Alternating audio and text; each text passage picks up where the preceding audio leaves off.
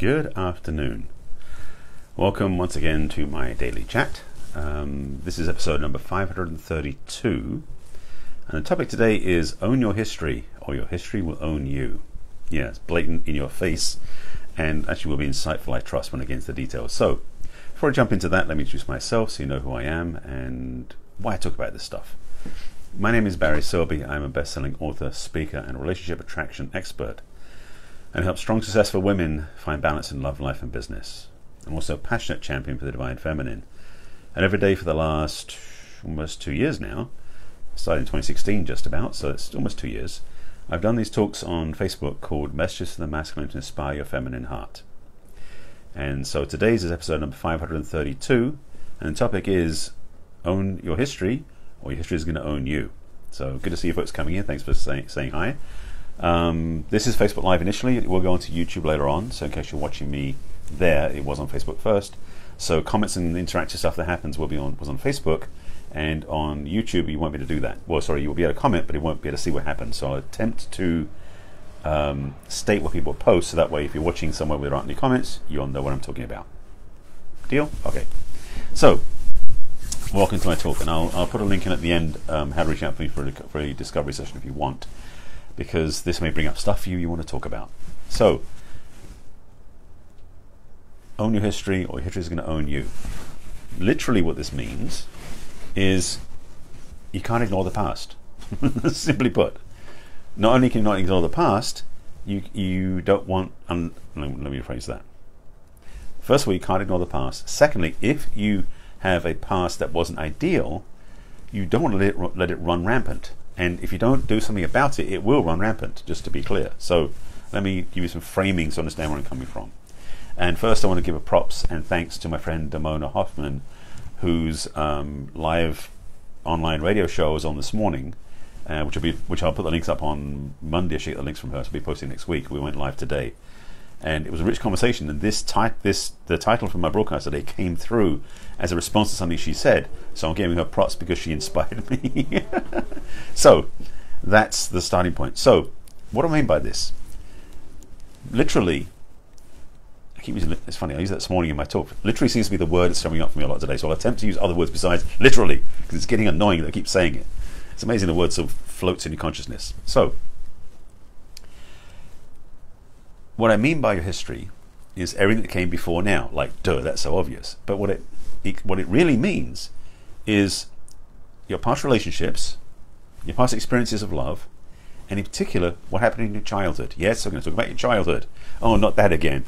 Seriously, if you don't talk about this, work it out, clarify it, resolve it, it's going to keep affecting you, which is what I mean. If you don't deal with the past, it will keep running over your future. As in, if you don't own your history will own you. And this is what I mean. If you were someone who was raised in for example, let me try the other way around. If you experience relationships that become abusive to you, on any level, way, shape, or form, I pretty much guarantee you, especially if you have it in several relationships, that this history started a long time ago.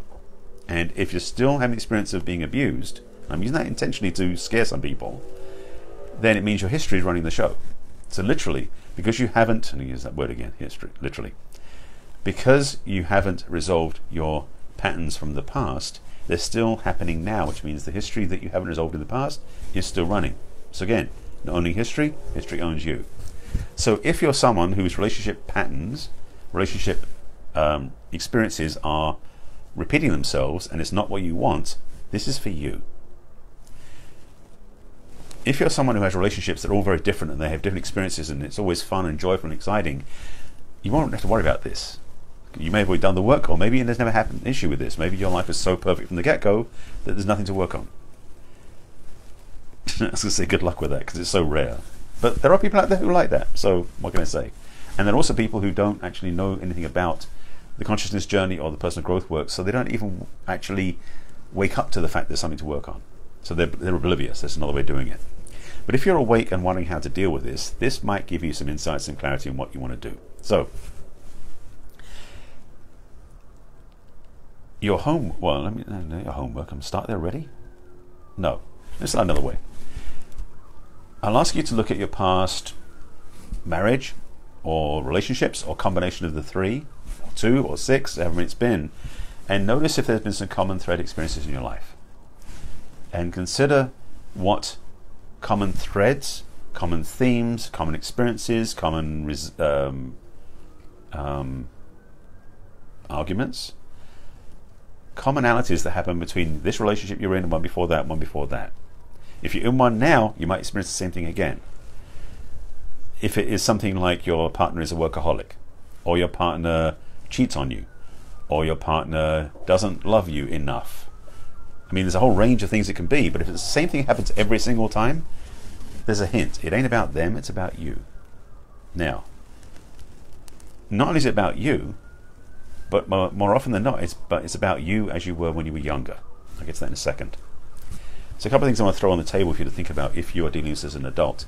If your relationship cycles are going to have the same result where you're getting abused, or there's an addiction in your partner's dealing with addiction, or you always have the same argument about you don't love me enough, which I did that one earlier. I can try another one. I'll just make sure I get a wide gamut of options here that might include you, so you know what I'm talking about. If you're a lot of it, I know a lot of it. Trust me, I'm going to get the answers in this. I'm just laying out the groundwork.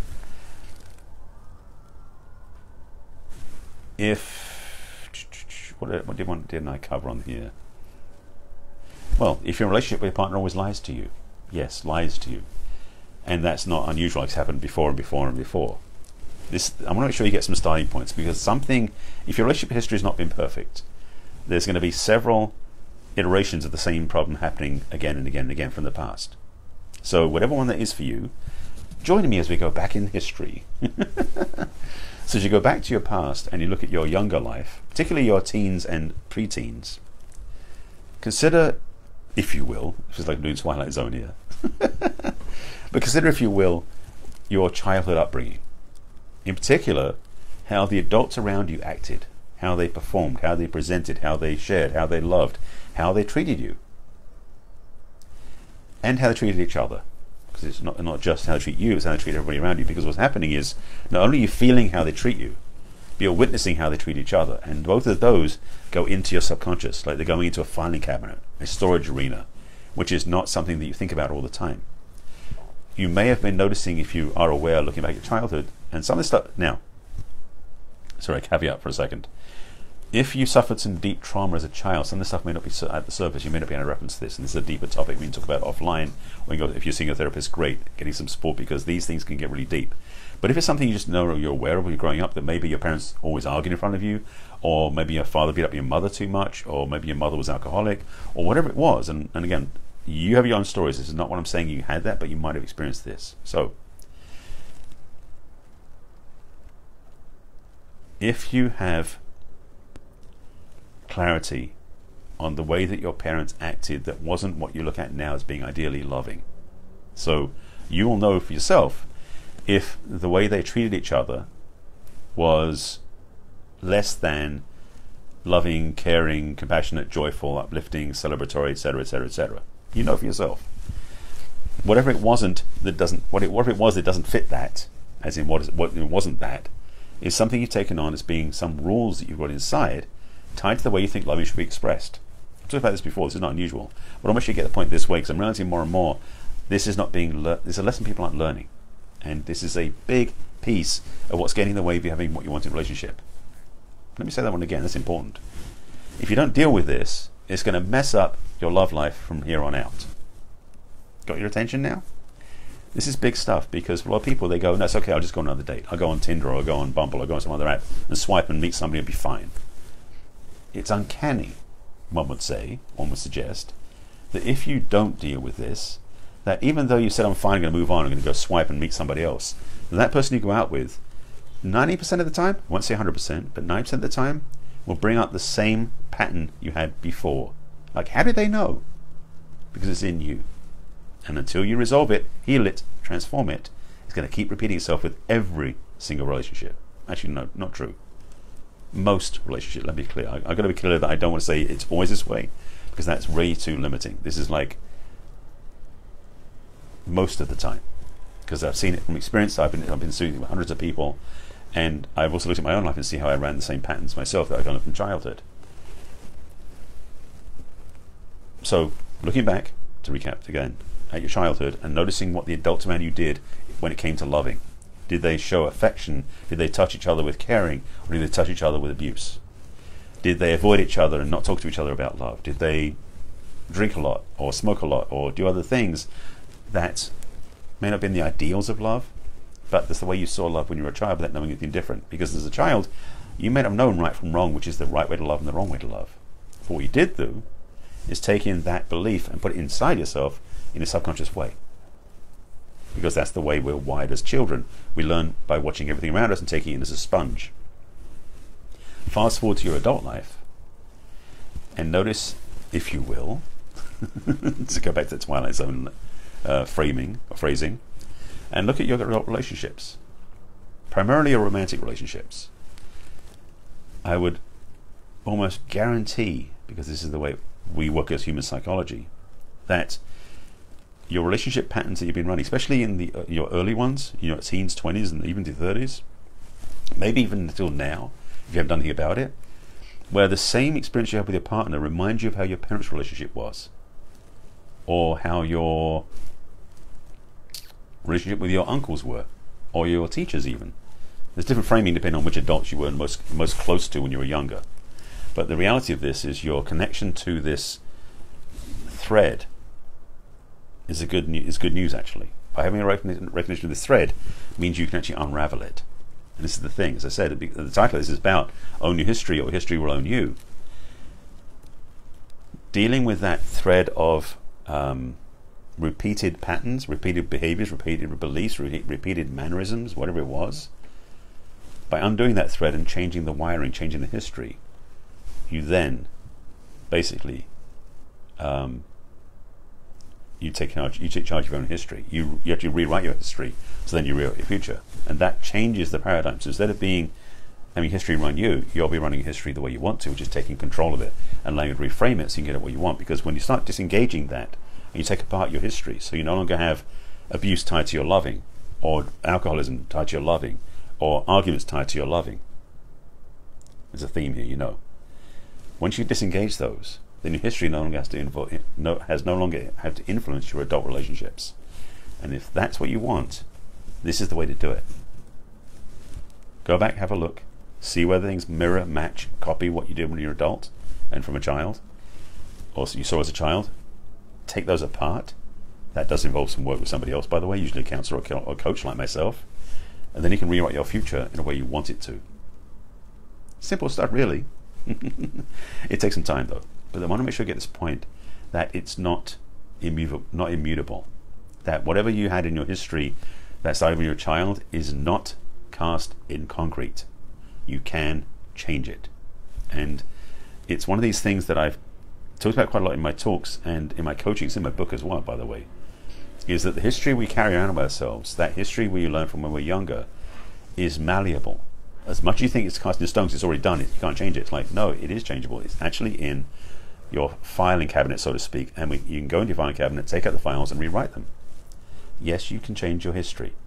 This is how you take control of it again. And by doing so, you actually change your future, and with that, you can transform your life completely. Now, just so you know, this paradigm I'm talking about, this reframing, rewriting, creating, doesn't just apply to relationships. It applies to your health, it applies to money, it applies to any area in your life. So this teaching, by the way, is transcendent of just relationship, but this is the area I specialize in. So if this is something you want to work on, again, I'll put the link in the comments for how you can reach out for a discovery session, and we can talk about this, because it helps to get someone else's viewpoint and to get some clarity, because the insight someone else can give you, you won't get for yourself, just the way it is. That's why I always recommend that you work with somebody else, make sure that they're working with somebody else. So like you're working with a coach, make sure they have a coach. I do, by the way. If you're working with somebody who's a coach, doesn't have their own coach, or doesn't have their own program they're in, or some place they're studying, you might want to think about seeking help somebody else, because that is the journey. We're always growing and learning, and you can only be better by getting help to be better. So that was a bit of a detour, but I hope you get my point. So having said all that, I invite you to look at your own history and look at your relationship history recently and see how any of the patterns, any experiences, any of the things happened then mirror what happened in your past. Because if you change your past, you can change your future. And the great news is you can change your past so you can change your future. So you own your history so it doesn't own you. I think I made my point. Again, I'll put the link in the comments for a discovery session, because if you want to get help with this, I advise you not to wait, but to take action, step forward now. And I hope you do get some understanding from this. This is not the easy thing like swiping and get a date. No, but if you want to stop wasting your swipes and get what you really want, this is the way to do it. So with that, I just want to remind you to thank you for watching. I want to remind you that this is my Facebook Live I do every day at 5 p.m. Pacific time. I also put this onto YouTube and onto my podcast, and I'll give you the links for those as well. All my Facebook Lives go onto my business page, which is barryselby.author. This is on my personal page first, by the way, in case you're wondering. And that's the interactive one. So business page where it gets replayed with all my other broadcasts. It also goes into my YouTube channel, which, like all my social media, is my name, which is Barry Selby. The same Facebook business page is barryselby.author. Make sure I said that already. My YouTube channel and my all my social media is Barry Selby. So the channel on YouTube is Barry Selby. Please subscribe. You can also go into there, and there's a playlist under my channel, which is Messages from the Masculine. You can watch all of these broadcasts as you choose to. And also my podcast, which is on iTunes, is also called Messages from the Masculine, which you can also subscribe to. Also subscribe, yeah, either one, both of them. And you can then download the audios and listen to my talks when you're out working out, driving, cycling, whatever you're doing. I'm here to serve. I hope this makes sense to you. And if you have any questions, comments about this broadcast, please put them in the comments below, and I'll respond after I sign off. Again, I'll put the link to my discovery session in the comments as well. So I invite you to join me tomorrow at 5 p.m. Pacific time. This is my daily broadcast, inspirational talk, reminder about loving, being better in love and having more love, and how to take care of yourself. And I trust it helps. Take care of yourself. I'll see you again tomorrow at 5 p.m. Pacific time, same back channel. Be well. Love yourself. Take care of yourself. Bye.